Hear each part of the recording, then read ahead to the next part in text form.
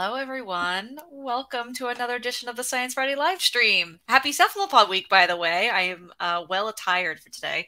I left my squid hat at the office, but you can just imagine me wearing that today. I'm Diana. I am the Experiences Manager for Science Friday, and I am joining you from the first official day of summer. Happy summer as well to everyone in the Northern Hemisphere. Joining you here from sunny Brooklyn, New York. It is so nice to see you all in the comments. Let us know, speaking of which, in the comments where you are joining us from. We would love to know. You do have to sign into a YouTube account to join us in the chat, so you can do that, and the chat should be either on the right side or just below here so that you can join us there. We've got a bunch of people letting us know. North Florida, Sacramento, San Francisco, Hudson Valley River, Oak Park, Illinois, Houston, Texas, Earth, love it. And Cleveland, Ohio, amazing. Keep letting us know where you are joining us from. And I'm just going to keep going along. If you don't know us, Science Friday is your one-stop shop for all things science news, and we're well known for our weekly science radio show broadcast every week on, you guessed it, Friday, with founder and host Ira Flato. You can listen to us live every Friday from 2 to 4 p.m. Eastern Time on your local radio station, or by visiting sciencefriday.com and clicking the listen banner at the top of your page. But today, we are gathering with the author of this month's read, a nonfiction book about the long reign of cephalopods titled Monarchs of the Sea, the extraordinary 500 million year history of cephalopods, by author and squid biologist Danna Staaf. And we'll be joined by fellow squid biologist Sarah McAnulty. Very excited to have them both here. And we want to, if you want to join fellow readers to discuss our book picks together, you can join our Mighty Network community. I will put a link in the chat. It is a great place just to meet other people, join our book club, and do other kinds of cool stuff throughout the month. It is one of my favorite things that I do as my job, so I hope you will join us there.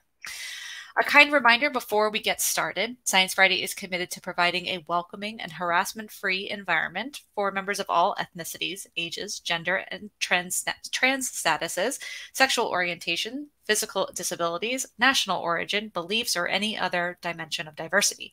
We've created a code of conduct, which actually you can find in its entirety in our community space, so you can join or look for it there. And that helps us create a safe and positive experience for everyone. And we believe that providing clear expectations is a necessary part of building a respectful community. So here are the basics.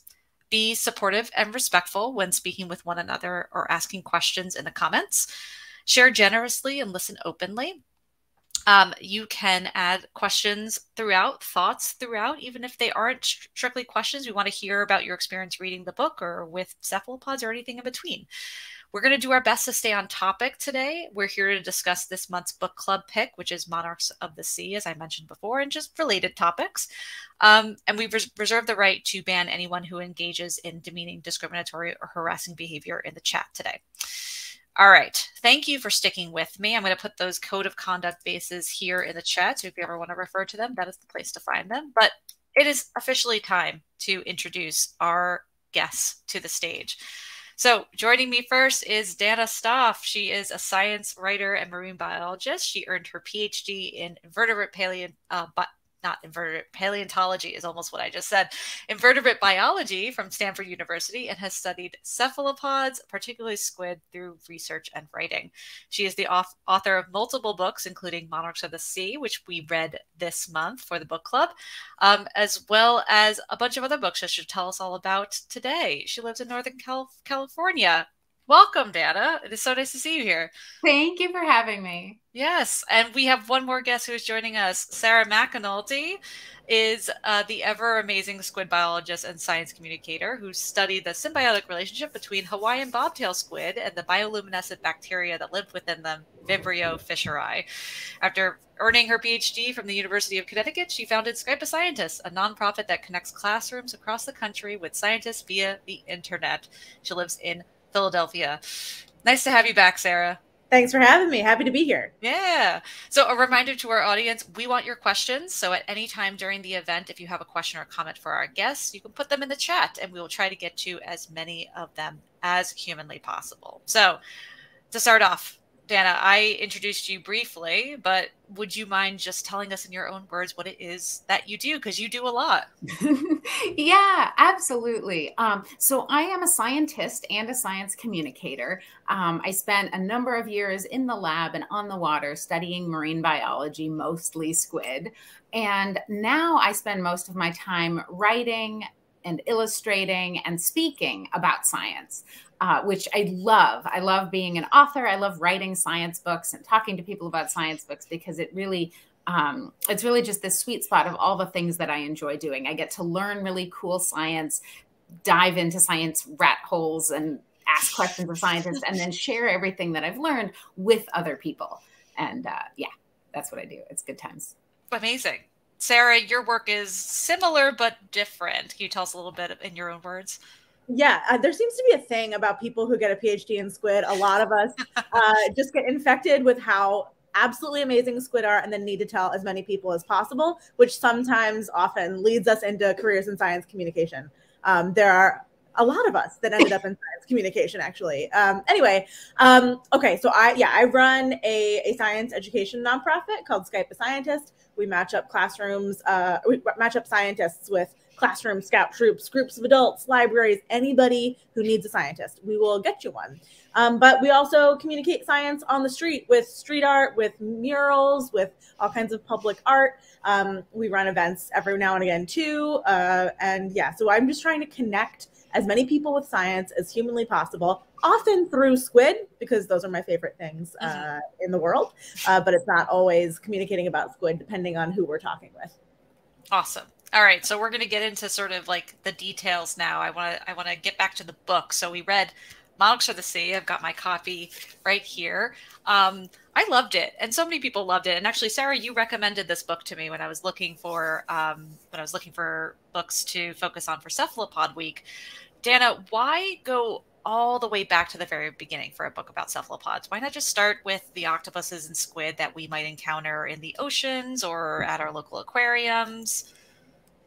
This is such a good question because, I mean, for me, as well as I think for most people who even know what cephalopods are and like them, our fascination starts with the ones we can see, the ones that we've met. Like for me, it was a giant Pacific octopus that I met in an aquarium.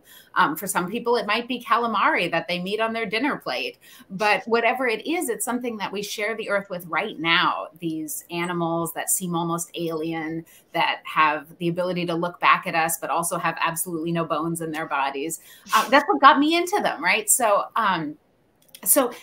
the interesting thing is when I was finishing up my PhD and switching gears a bit from being a full-time academic, more towards spending most of my time in science communication, I had this opportunity come across my plate to write a book about cephalopods. And so I was like, yes, of course. But also, as I was crafting this proposal, I was well aware that there were a lot of books about cephalopods already. You know, not a million, but more even than had been available when I was a kid getting into them.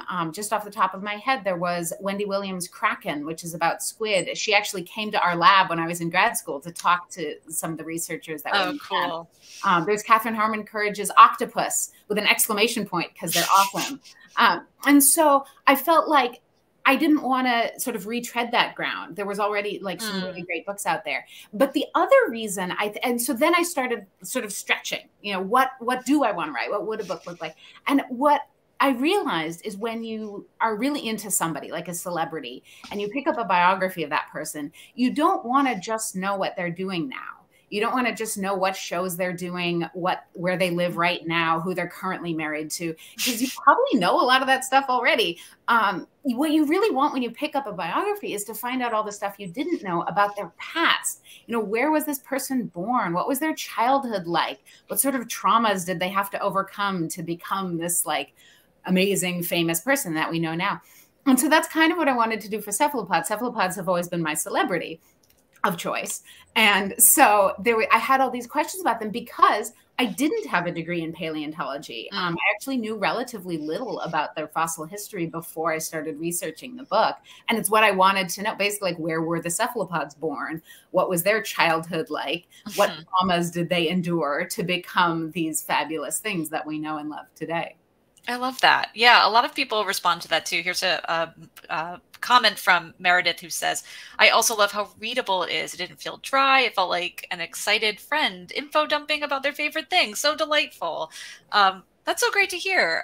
Do you get that a lot, Danna? Do you get people saying like, it just felt like you were just talking to me, but in book form? It does. And it's interesting because I didn't really think a lot about trying to put my voice in it, but it turns out that I have spent the majority of my life info dumping about cephalopods excitedly at the dinner table. And so that's just how it came out. And I figured I would also take this opportunity to answer a couple of small questions about the book that have already come up, because Please. When it first came out in 2017, it was not called Monarchs of the Sea. And it was this book. Oh, it's too bright. Let me. There we go. There we are. Squid Empire, The Rise and Fall of the Cephalopods. This was the first edition of the book. It's very similar to Monarchs of the Sea. When they came out with a second edition, in addition to changing the title and getting a new cover, I had the opportunity to add new research in, which made me realize how fast even like the study of ancient things, you know, every month there are new paleontological papers coming out. So it was fun to get some of that in there, and also to get in some of this art that was made after Squid Empire came out, but before Monarchs of the Sea. So some of those cool things by the artist Franz Anthony, I was able to put in, which was very exciting. Yeah. And then the question about voice also reminded me that there was a question about an audiobook. So there's an audiobook of Squid Empire, but not of Monarchs of the Sea, because of complicated publishing copyright things that I don't even completely understand. But there may be one day. So yeah, you can't. Yeah.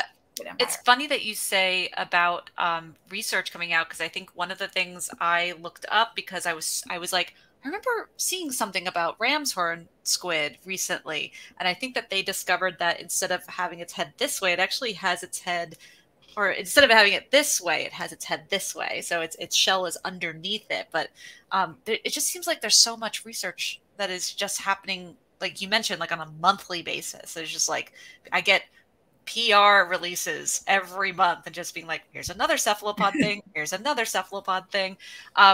Sarah, do you find yourself having to sort of like keep up with the research? Like you're just like prowling through the journals? Do they get sent to you? Is it like just a monthly info dump?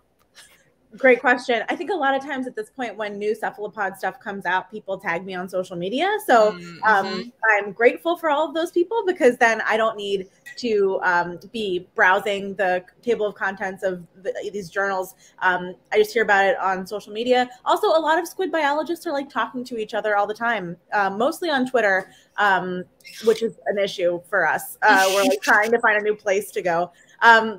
But yeah, we talk to each other so much that when, like, so a lot of times, particularly with studying deep sea cephalopods, there will be these ROV dives, the remote operated vehicle. They basically chuck a robot into the ocean and see what it sees in real time. And so there are these folks that just, you know, maybe while they're at work, their second screen is just the dive. And when a cephalopod pops up, I will hear about it a couple times over. And it's great, because then I get to see like what they saw that day. And sometimes, like you were saying, it's like new stuff all the time, particularly in the last decade, when more people have phones on them with good cameras all the time. We see more encounters that we get footage of. So now we think of there being like a giant squid season in Japan. It's in January. That's when like a bunch of giant squid show up on social media. That's awesome. And so, yeah, we didn't really have access to all of that before, and we do now. So it's a lot to keep up on, but it's all exciting. Yeah. Speaking of which, keeping up on things, like I said before, when I was looking for a read for Cephalopod Week, I asked you, you know, what books are out there? What should I be paying attention to? And as a squid scientist, what made this book, Monarchs of the Sea, stand out amongst the dozens of other cephalopod-focused books? Good question. I mean, first of all, it's the only cephalopod book that I was aware of, particularly that's so easy to read, that looks way back in time. And it covered things that like I didn't know that I would be interested in necessarily. I like learning about animals that are alive today. I like being able to watch videos of them doing their thing. I'm not as interested in paleontology, or so I thought. But reading Danna's book back in 2017, when right before it first came out, I was just like, it was a page turner, and I love that about it. I remember thinking, like, I didn't think that I would be like on the edge of my seat for things that have been dead for millions of years, but there I was, like, really enjoying it. So that's a testament to how much I just love that book. Also, there's a lot of books and media out there about octopuses. Danna is a big octopus person. I just want to see more squid out there. You know, I want to see more people talking about squid in addition to octopuses. And while a lot of the animals discussed in Monarchs of the Sea are like pre-squid, you get some more cephalopod diversity in there that we're talking about, and that brings me joy. Yeah, I love that. All right, Danna, we'll keep nerding out about the book, and like almost like you're not here, but you are here, which is a great thing. So I want to ask you more questions. But I asked this question to our community page, and I'm going to ask you as well. What cephalopod, like ancient cephalopod survival tactics, do you think that current day cephalopods would do well to learn in order to thrive in our modern and ever-changing ocean? Because we continue to affect our world in a way that affects the oceans deeply as well. I think one of the things that was so interesting for me learning about the history of cephalopods, the childhood and adolescence of them, as it were, is that they've faced so much environmental upheaval over their evolutionary history. I think the number of mass extinctions that they've weathered is kind of mind-boggling. Yeah. I sometimes try to get people excited about cephalopods, and especially ancient extinct cephalopods that are not the octopuses that everybody knows about from popular TV shows and aquariums and everything, by saying they're like dinosaurs but better, because everybody loves dinosaurs. They lived for a long time and they ruled the land and they were huge and they were scary. And I'm like, cephalopods were the same but for longer. So they go back twice as far as the earliest dinosaurs, and they got really big and they got really weird and they got really scary. And they seem to have had, over the course of their history, this sort of flexibility, adaptability that I think we're still seeing in them today, and understanding in ways that are really new and mind-boggling. Speaking of new studies, there was just one that sort of was rocking the cephalopod world recently, as it were, was this RNA editing that cephalopods can do. It's so cool. It's so cool, right? So this ability that cephalopods seem to have sort of uniquely, it's not like no other animal can do it, as I understand, and I'm not a molecular biologist, so like feel free to jump in, other people who read the study, but there are other animals that do it, but cephalopods do it uniquely a lot. Like they are just constantly translating from their DNA, which is the set of instructions that all organisms have for how to build their bodies and how to build their proteins, translating that into RNA and then changing it before they go on to actually make the proteins, which is just bizarre. And it makes me wonder, how long have they been doing that for? Does that go back to the Jurassic? Does it go back to the Devonian? We don't currently have a way of knowing that. But one of the cool things about science is that we get more ways of knowing. We get more knowledge, but we also get more ways of knowing. And I love that. So we may be able to answer something like that. So I definitely copped out and did not answer your question at all, Diana, by instead just talking about cool things that cephalopods do. But I think that thing is, there aren't any, to my mind, any specific adaptations from the fossil record that you're like, oh man, I wish modern squid could evolve a really heavy phragmocone inside their body all over again. That would be great. But it would be kind of cool. I mean, regardless of whether it's a good idea, that'd be cool. Yeah, then we could collect them, and that would be nice. But the flexibility that seems to be intrinsic to their structures, their DNA, is wild. Yeah, it really is. I have more questions, but our audience has such good questions. So I'm going to go to a few of them right now. We have one here that reads, convergent evolution is fascinating. Agreed. Are there any theories that elucidate this strategy? What makes the lens-based eye such an effective organ that it evolved independently in fish and squid? You talk a little bit about this in your book, Danna. Yeah, definitely. And I'd be interested to hear your thoughts about this too, Sarah, because I know you're a squid person, and like we get very excited thinking about all the adaptations that they've got going on. And like, so one of the things that that people say about squid that just goes to show how vertebrate biased people are is that they sometimes call squid the invertebrate fish. You're like, okay, well, you might as well call fish the vertebrate squid, right? Right. So let's get that going.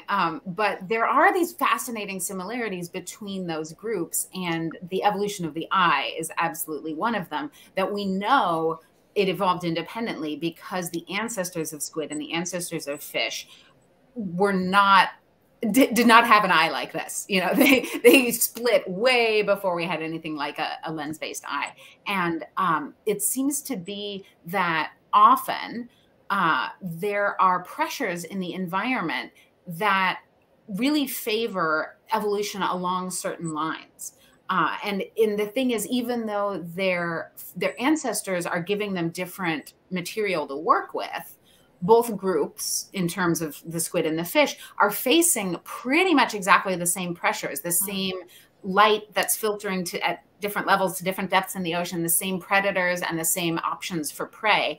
And when you think about it, what also happens a lot is divergent evolution in a way. You know, animals that will see those same pressures and be like, we can't really compete here, so we're going to evolve into totally different niches. But I think that convergent evolution grabs our attention more because it's so surprising. Like, why do they both have lens-based eyes? So yeah, I don't know. What do you think, Sarah? The real joy to me in studying cephalopods is seeing where things line up and critically where they don't. So the eye is an extremely fun example of this because you have both at the same time. So in the retinas of our eyes, the back of our eyeballs, we've got rods and we've got cones, and we've got most of us have three different types of cones, and that's where all different parts of the visible spectrum of light. So different colors, effectively, different cones react to different colors so that we can in total see all the colors that most of us can see. We also have rods that do light dark. Okay, cephalopods on the whole, for the most part, just have one type of color receptor, so cone. But so, you know, we say they're colorblind, right? But that's not all of it. They also have the ability to see the direction that light is going, which is what we call polarized light. So any given photons, that's the smallest unit of light, it's got a direction and it's got a wavelength. The wavelength is the color. The direction is, you know, where it's going. We can only see the wavelength. We can't see the direction. We get a semblance of that when we wear polarized sunglasses, but it's not. It's like a not great. Cephalopods can just see it completely right off the bat. So it's cool to see sure, the hardware of the lens is very similar between them and us, but really what we're seeing and sensing with that lens can be pretty different, and that's fascinating to me. Yeah, that's really cool. It's I think that part of your book tries to kind of explain that, Danna, and I was just like, nah, my brain's not set up well to understand at all what that means. So I'm just going to leave it to the cephalopods to do that well. Sarah, you recently visited Japan, and you partly to actually collect cephs that live around Yakushima Island near Japan and bring them back to research labs and help cephalopod studies continue. I know there's a lot of labs that culture or breed cephalopods from egg to fully mature, but why is it important for us to continue to collect them from the oceans as well? Excellent question. So one of the things that I was studying during my PhD in Spencer Nyholm's lab at the University of Connecticut was this really cool symbiosis with bacteria and squid and cuttlefish that only the females have. So they've got this tangled ball of tubes, And within each of the tubes, there are bacteria that the female squid and cuttlefish will deposit into the coating of the squid and cuttlefish eggs. And so once the bacteria is in those eggs, they do a couple really important things. They make antibiotics and they make antifungals and maybe other stuff that we don't know about yet. And that allows squid to lay their eggs and just leave them there because those antibiotics and antifungals protect the baby squid as it's developing so it doesn't get what we call biofouling, just like getting going bad kind of. Which, if I could just jump in, is a huge headache for trying to do in vitro fertilization with these guys, right? Like we tried so hard to make baby squid in the lab, and it was just such a struggle to replicate this amazing thing that the mothers do when they're actually producing the eggs themselves. So yeah, we're just not nearly as good at it. Nope. Squid eggs are a real pain in the butt. The MBL up in Woods Hole has figured out how to deal with that jelly, but the jelly really makes it hard to get a needle into, that's for sure. And you got to inject little like bits of chemicals to do a lot of experiments with embryos. So anyway, the wild populations of squid and cuttlefish, they get that bacteria that they then put in their eggs from their surrounding environment. So when you have them in captivity for many generations in like these clean lab environments, they might not have the same community that they would have in the wild. So if you want to study that relationship, you should really go get them from the ocean because that's going to have like the natural symbiont community, bacteria community that you want to study. That's pretty cool. Awesome. All right, we've got more questions from our amazing audience members here. Let's go to this question from Earl, which reads, what are the challenges to keeping larger squid in large modern aquaria like the Monterey Bay? Thinking of something like Humboldt squid. I mean, has anyone ever gotten a Humboldt squid into an aquarium? I'm not sure that's ever been done. Earl, were you in our lab in 2008, 9? I feel like somebody's going to accuse me of planting this question. No, it's an excellent question. And we did try. Well, I was in grad school. I was in the Hopkins Marine Station, which is a satellite campus of Stanford University in Monterey. So it's right next to the Monterey Bay Aquarium. There's a long history of collaboration between the scientists at Hopkins Marine Station and the scientists and aquarists at the aquarium, depending on what sort of thing you're studying. Sometimes there's a lot of back and forth. And my lab was working on Humboldt squid, which are a very large species, not as large as the giant squid, for which there is now a season. I actually didn't know that, Sarah. I'm fascinated. But it is a fairly large squid. They get to be upwards of 5 feet in length as adults in total length. I'm 5 feet tall. Me tall. Yeah. Yeah, it's me tall. And the species is endemic, like that means it inhabits the waters of the Eastern Pacific, which means the Western Americas. So off the coast of South America, Central America, Mexico, and sometimes into California. And in the early 2000s, there was an invasion of Humboldt squid. There were a lot of headlines about it. There were lots of these big squid showing up. Recreational and commercial fishers were catching them. Sometimes they were washing up in stranding events on the beach. Wow. And they were getting even further north than California, showing up as far north as Vancouver Island, and even a few in the southern Alaskan islands, which is way far north for them. So my whole lab was studying them, and we were trying to figure out why are they here? Have they come in the past? It turns out that their range does periodically expand and contract. I was working on those babies, trying to get them to grow in little petri dishes because I wanted to know if they could establish a population. If the water's too cold for the babies, then they're never going to actually establish a population here unless the water warms significantly. And it would just be adults moving to feed and then returning to warm water to spawn. But there were also a number of people working with the adults, putting tags on them, figuring out where they're swimming, and trying to keep them in aquaria. See, I was getting back to it. I just had to do a little info dump first. So we were working with one of the amazing aquarists at the Monterey Bay Aquarium, Chad Widmer, who had done a bunch of their jellyfish work, like really breakthrough stuff for keeping jellyfish happy and content in captivity. And we were trying to figure out how to do it for squid.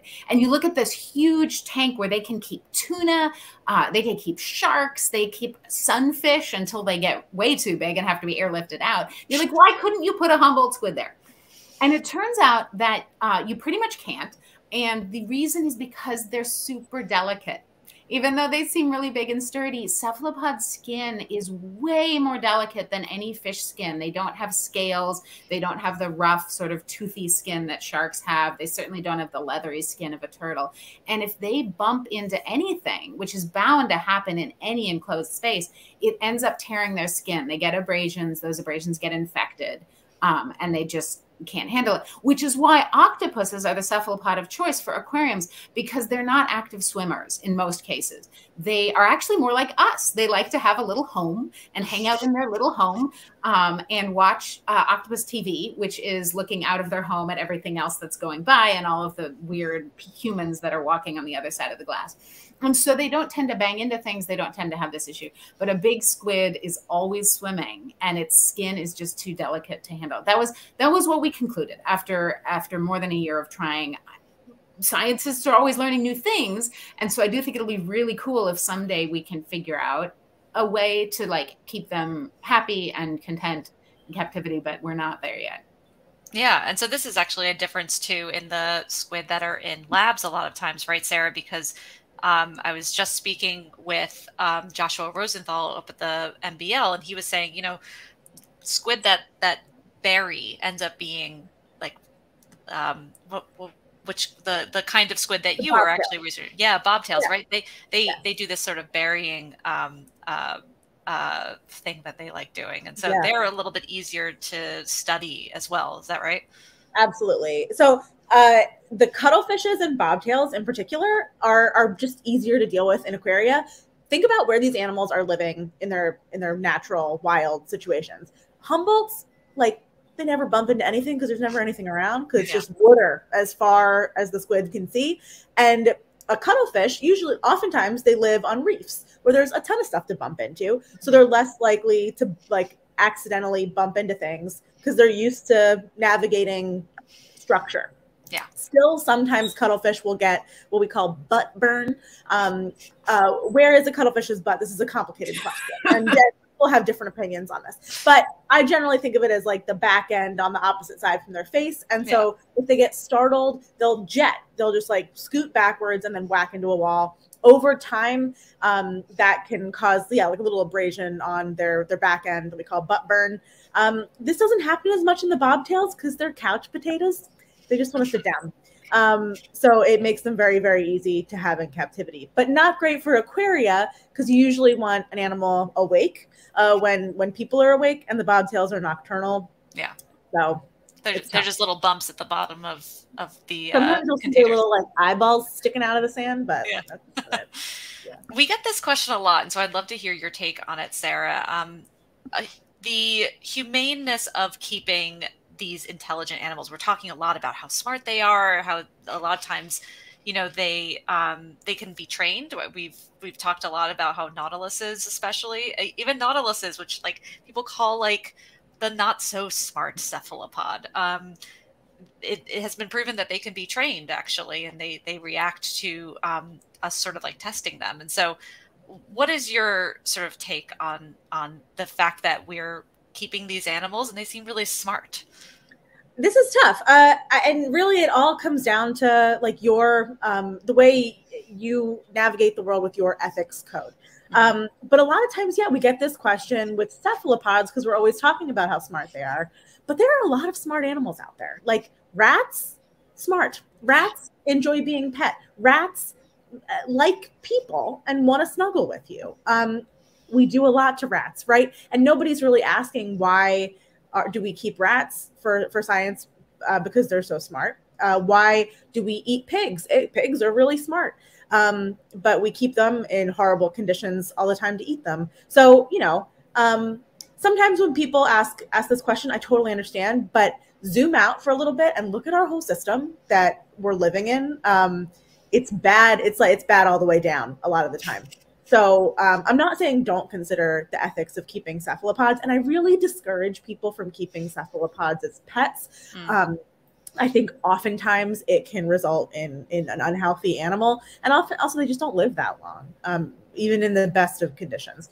So when people ask about keeping those pets, I say don't do it, because oftentimes you got to be pretty good at keeping an aquarium to do a good job. But for lab studies and for understanding how the oceans work and how animals operate, I don't think it's different ethically from many of the other animal studies that we do. Yeah.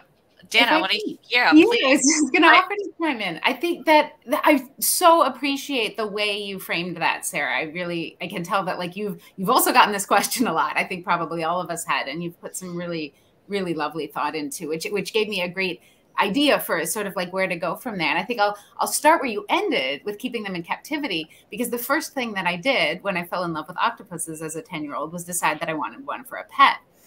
And even then, I was able to find a lot of information, almost a like shocking amount of information about how to do it well. And there's even more information available now. And so I think that the inclination to sort of be hesitant about keeping one is wise, and that anybody who wants to needs to do a lot of research. I noticed that we have Tonmo, the Octopus News magazine online here as a viewer. That's actually one of the places that as a kid, I got information about how to keep cephalopods humanely and well. And so I found out that even for a tiny, tiny octopus, you need a 60-gallon aquarium. And so I had to take the time to save up the money to find one that I could afford, to learn how to cycle it before putting an octopus in it. So the information is out there. So I think that if it's something that you want to commit to and commit to doing well, it can be done well, and it can be done very humanely. And the other thing about how short their lives are, that's why I stopped doing it. I kept a few pet octopuses, and those small species live for a year. That's it. So I couldn't handle it anymore after that. But, kudos to the people who can. Like, you're not shortening their lifespan at all. You're probably lengthening it, honestly, because they face so many predators in the wild. But it is something to emotionally prepare yourself for. Yeah. And then for keeping them in the lab, I think I've reported a little bit on work that's been done in recent years towards sort of increasing the amount of oversight, sort of legislative oversight, and filling out forms and making sure that your experiments are being done as ethically as possible, using anesthesia when possible. All the stuff that we have in place for animals like rats, that for a long time was not required for invertebrates, and now increasingly is being required. So I feel like that system is improving, and it's encouraging to see. Yeah, yeah. And a lot of researchers, I think you've also reported on this, Danna, they use a system like the 3 R's system. Mm-hmm. So I actually don't remember what the 3 R's are. I feel like you've talked about this. Do you mind just talking quickly about what those 3 R's are that researchers often think about when they're doing studies like this? The idea is that you want to sort of I'm trying to remember what order. I know. I'm so sorry. I sprung this on you. And replace and recycle. I don't think recycle is one. Not recycle, but we want to say recycle. Yeah, it's too much. But the release.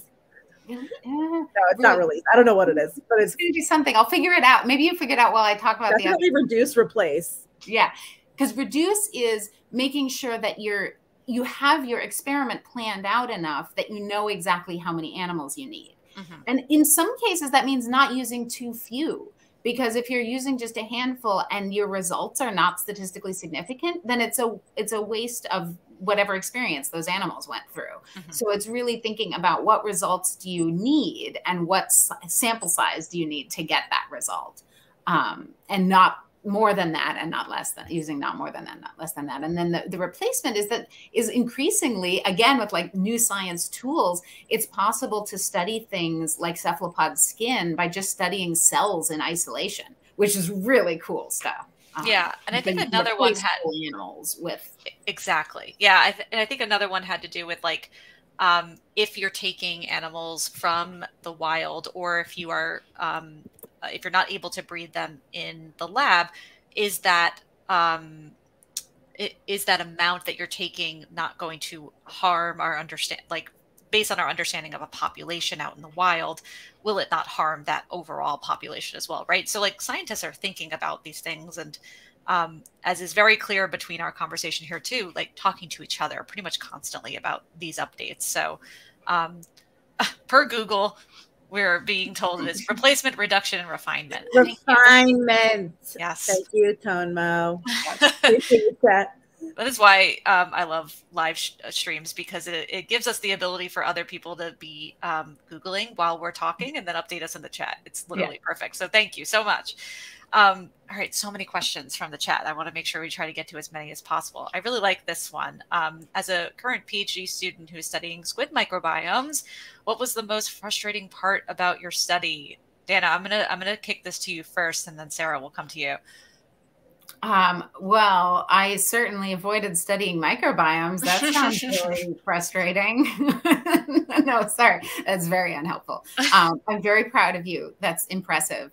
And sounds fascinating. Oh my gosh. I do feel like this question is actually like better directed to Sarah, but I can absolutely sympathize over how frustrating grad school is. And I can share a little story about, so I did end up having to deal with microbes because I was trying to raise these fertilized eggs, in vitro fertilized. So I've been collecting eggs and sperm from the adult Humboldt squid, mixing them in little petri dishes and trying to get them to grow. And it turns out that's a really good way to grow bacteria and algae and fungi and all kinds of things that you don't want in your petri dishes.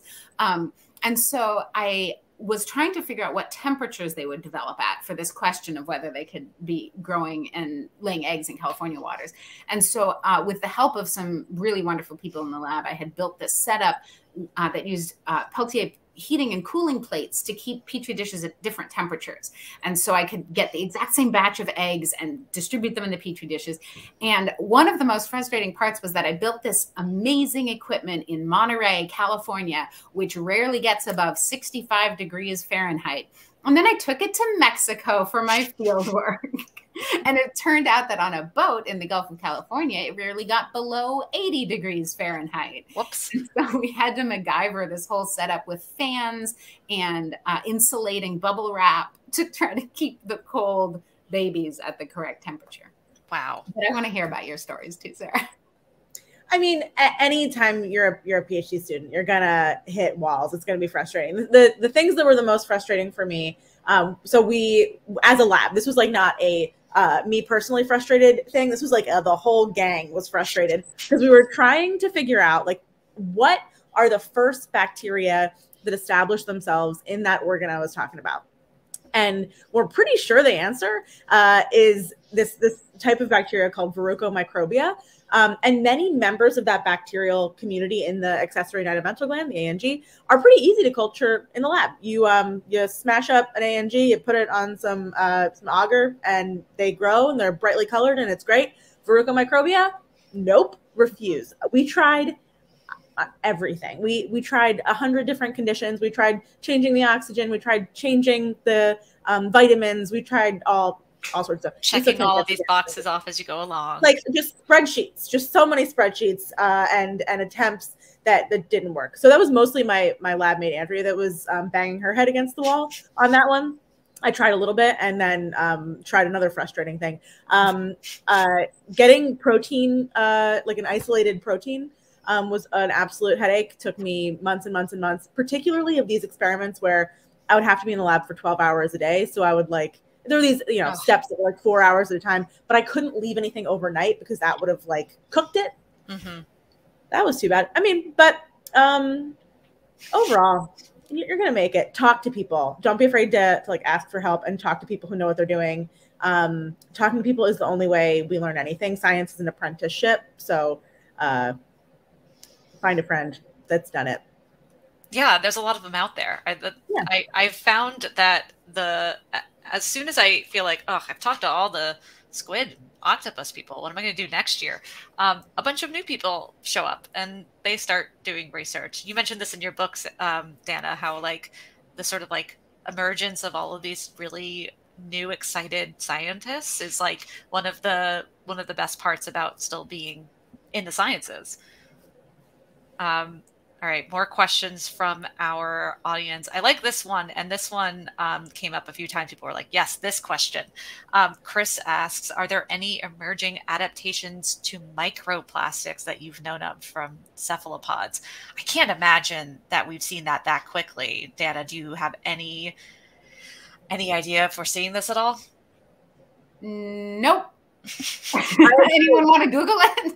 I think I don't know of any. But you know, speaking of bacteria, I can't believe how much I'm talking about bacteria today. But bacteria do a lot of cool stuff, and they can eat plastic. So yeah, there are a lot of researchers that are specifically looking at like juicing up like bacteria that already is capable of digesting plastic and making them even better and more efficient at it. So we can stick them on the problem.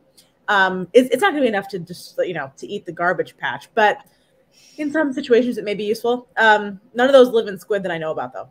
But that's a good point, Sarah. I love that you're talking about bacteria so much, because really, are they not the glue that holds the earth together? Legitimately, yeah. So the evolution of bacteria and other microbes, sorry, I'm thinking about crustaceans here. Microbes. I think eventually we'll turn into a crab, right? Oh, man. Carcinization of microbes. Wow, I should draw that. Anyway, the evolution at the microbial scale happens so much faster than most macroorganisms' evolution, because the generations are turning over just like that. You know, you can have multiple generations in a day. I don't actually know what the fastest turnover species is, but it's probably within an hour or less. And all those generations, every generation, you're getting recombination, you're getting mutations getting passed on to the next generation. And so that's the level at which I would expect to see evolution to that kind of thing. You know, you're saying none of the bacteria that we are currently looking at that eat plastic live in cephalopods, but there's nothing to say that couldn't happen someday. And it's in something that I read about and talked to some people about, actually, for my most recent book, Nursery Earth, is this symbiosis between the bacteria that are evolving super fast to the human generated change in the environment, and usually the baby animals that are taking those in. That at that sort of reproductive turnover in an animal's life cycle is often where they're getting new bacteria from the environment.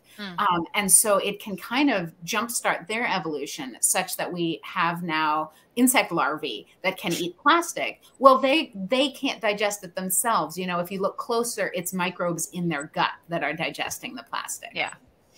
Same with us, right? I mean, that's how our microbiomes work anyway. So it kind of makes sense. We've got this great question. How do paleontologists find things as small as cephalopod beaks or hooks in the geologic record?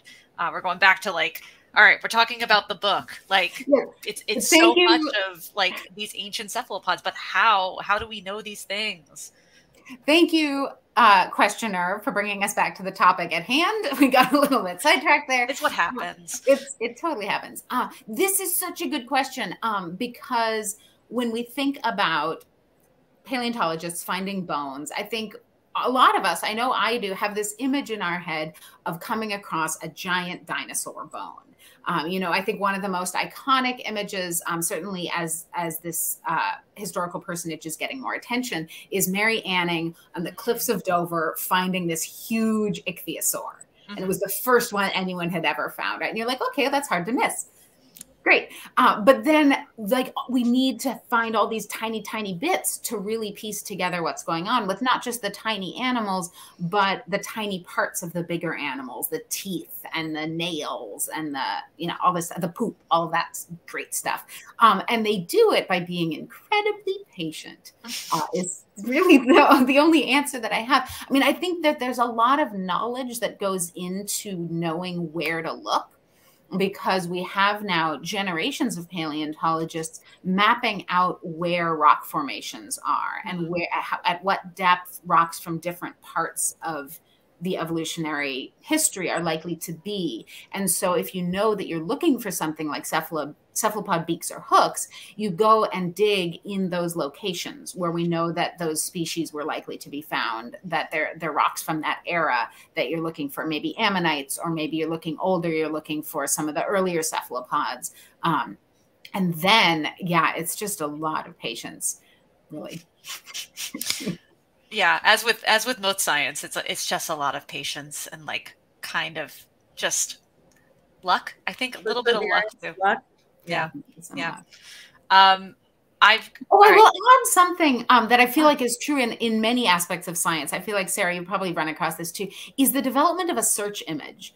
That our brains are really good once you've looked long enough for something. And it can really just be like one day where you do it for 12 hours. You'll start dreaming. Like I would close my eyes and I would dream about plankton when I was searching for baby cephalopods in the plankton. Wow. And you could have handed me a petri dish absolutely jammed with baby crustaceans and copepods and shrimp and all of this stuff. And I would be able to pick out the one baby squid in it, because our eyes and our brains together are really good at building that search image when you know what you're looking for. Yeah. We've got time for just one more audience question before we get to our final question. I'm gonna kick it over to you, Sarah, first to answer this. Do you have any advice for someone who wants to research cephalopods? Don't let your mom's friend tell you that you can't. That's number one. And then also, okay, first of all, we have so much information available to us with the internet and everything. So I recommend just like learn about them as soon as you can. The sooner that you know stuff, the better. And there's the barriers are so much lower than they used to be to getting access to that information. Sometimes the struggle now, of course, is finding correct information.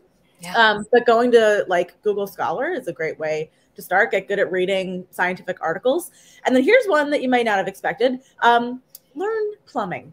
Pay attention when if there's like a plumber at your house. Pay attention. Learn how this all works, because any marine biologist, if they have animals in a lab, you need to know how those systems work. And plumbing skills are critical. And so let's say you're applying to work for a lab that has cephalopods in the building. If you say, I have straight A's, and so does this other person applying. I have worked with animals before, and so does this other person applying. I know how to fix a leaky faucet. I would pick you over the person who doesn't know how to fix a leaky faucet. It's so critical. So yeah, learn to plumb. I love that. Danna, what about you? It's brilliant. And I would expand on it to say not just plumbing, but a whole range of unexpected skills. And to find what you already feel drawn to or good at. Like, maybe plumbing, just like you try and it just keeps not making sense to you. There are other skills like that will still make you stand out, that will be, find what for at least one of the techs in my lab, it ended up being learning programming skills, and particularly learning to use this programming language R that's super powerful. And nobody else in our lab knew it. She got all of us into this for data analysis, and it was transformative for everybody in the lab. So I think it's recognizing that, like, what is it that you can bring to a lab, and then what do you want out of it? So like what sort of skill set can you develop and bring? And then also what are you looking for? Like some people want to work with cephalopods, be very hands-on, and might be just as happy or even happier working in an aquarium situation than in an academic research lab.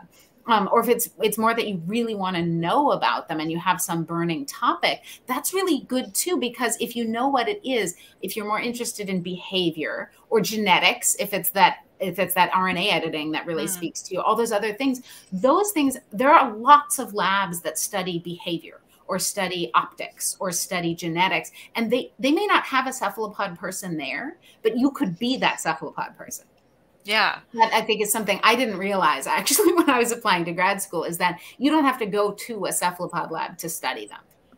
Yeah, I love that. It's so funny because after doing this event series for so long for Cephalopod Week, it kind of like ebbs and flows of like what we focus on. This year, we have a lot of people who have expertise in climate change and how that affects squids and octopuses. Last year, it was a lot of optics people, and I just like, it just happens that way sometimes. It's also like the sort of like, research ebbs and flows as well, of like one year a lot of people start getting interested in RNA editing, and then a lot of there's all of this stuff about CRISPR that comes out in the mid 2010s, and all of a sudden there's a lot more researchers looking to find that work. So I think paying attention to what's happening as well is just going to sort of like pique different people's interests too. So That's my advice as a non-squid scientist.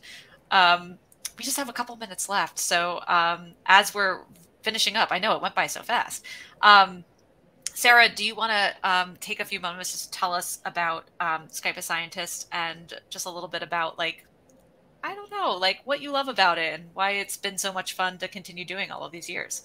Absolutely. Yeah. So the thing that, in addition to studying cephalopods, working with them day to day, what really, really brings me joy is sharing science with other people. And so our organization does this in a bunch of different ways. One, we connect you directly with the scientists that you want to study. Maybe you're here at the cephalopod event. The thing that like really gets you going, brings you joy, is nudibranchs or giraffes or space or something. We can get you a scientist that studies that thing, so you can have a conversation, just you, not, and by you I mean a group of you, and the scientists. So whether that's at your local library, you can ask your local librarian to set up a group or whatever. We do it, it's free. We've got many volunteers, and we want you to use our program because it's here for you. We also do trivia nights once a month. You can check out those at skypeascientist.com. We do a lot of public art. And if you're like, man, I wish there was more science public art in my city, reach out to us. We can see about getting something started. We did this huge mural all about the biodiversity of the Delaware River. I'm here in Philadelphia. And we had like interactive science parts of that mural. Bringing science to people wherever they already are is like, hell yeah. Also, we are doing this little project this year. I'll stop talking. The posters. Yay. Yeah. So we got this like very tiny grant to do like Jersey Shore animal coasters. So, like, this is all about horseshoe crabs. And this one's about sea angels. And this one is about ctenophores. And so I got to hire like 3 local artists to depict some animals. And then the back has facts about each of the different animals. So I truly want to put science wherever people exist, so that they don't have to come to us, we can go to them. And that brings me joy. So if you want to talk more, reach out. I'm here. I love that. Again, that's Skype a Scientist. So that is the best. Scientist.com. Yeah. Danna, you have a new book out. You've been talking all day with us here about tiny baby squid, but you have sort of expanded that into a new book. Can you tell us about it? We're really excited about it. I even have a copy of it. Disappear, reappear.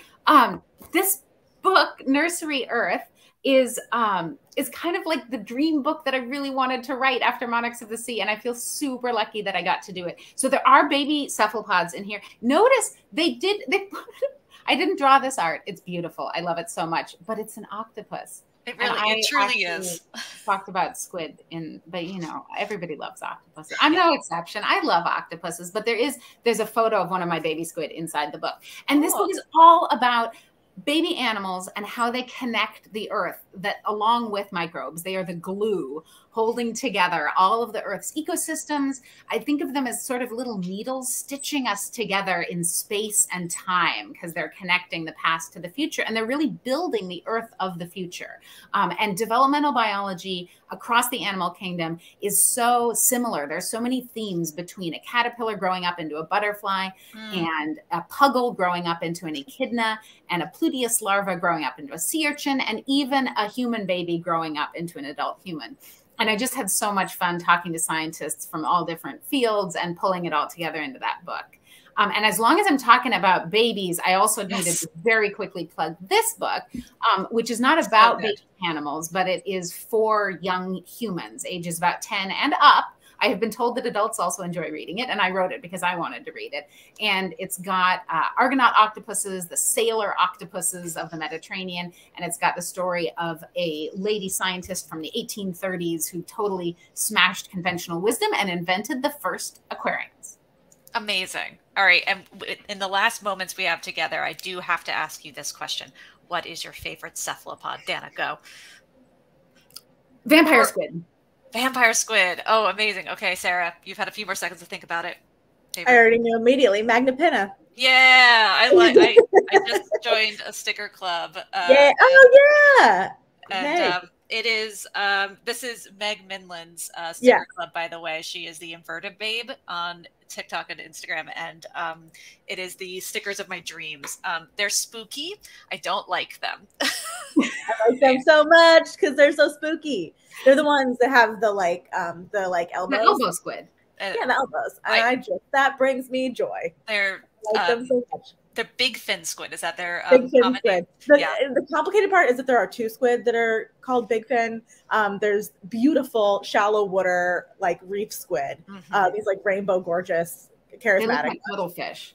Right? They do. Yeah, they have a fin that goes all the way around, so they look a bit like cuttlefish. And then the other big fin is Magnapinna, and they live the deepest they've been seen is 3.8 miles below the surface. They're the deepest squid we've seen. No, thank you. Whereas vampire squid are the only ones that eat poop. So I mean, they're doing the work that we refuse to do. So that's right. And they're one of the longest lived cephalopods that we know of. The vampire squid, very cool. They are really cool, actually. Not nearly as spooky as their name. No, they're kind of sweet, really. Yeah. Strawberry squid is my favorite one. So very good choice. Thank you. Thank you very much. Well, thank you both so much, Sarah and Danna. It has been just so lovely to talk with you and to right in the middle of Cephalopod Week, we are cephalobrating with you both. So thank you so much for coming out. In the chat, I have linked a link to our Science Friday Book Club page. So if you want to learn more about Monarchs of the Sea or any other books that we are reading, and somebody asked me to hold the books up again, so I'm only doing what the audience demands. Please do. Good. Yes, hold it. Sarah, art. Yay. Are those stamps? They're prints. Yeah, they're like lino cuts. I made a bunch of cards today. That's what I spent. It's hard having such talented people in your life. They will just hold up their work forever. All right. So really quickly, Science Friday Book Club. We read a new book every month. Next month, we are reading a book called Entangled Life by Merlin Sheldrake. It is all about mushrooms. Yes. But not really mushrooms. It's really about the mycelium that live underneath the soil. So really cool stuff. I hope you'll join us. We're getting into the soil after this whole month in the ocean. So I hope you'll continue to join us. Danna, Sarah, it has been just a hoot being here with you all. Happy Cephalopod Week. Happy Cephalopod Week to all of you in the chat. And thank you so much for joining us tonight. Have a great night. Happy Cephalopod Week. Happy Cephalopod Week. Goodbye. Bye, everyone.